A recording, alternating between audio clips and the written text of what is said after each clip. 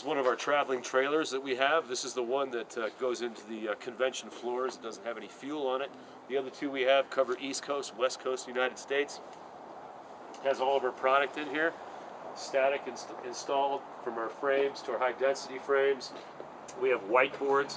We also do barbecues. We roll into a town and invite a lot of the local people in, a lot of the cable companies, independent telephone companies, whoever's in the region, cook hamburgers and brats and sodas and everything else. So it's a great way to get out in the field and see the product, and also get customers to take a look at our product as well.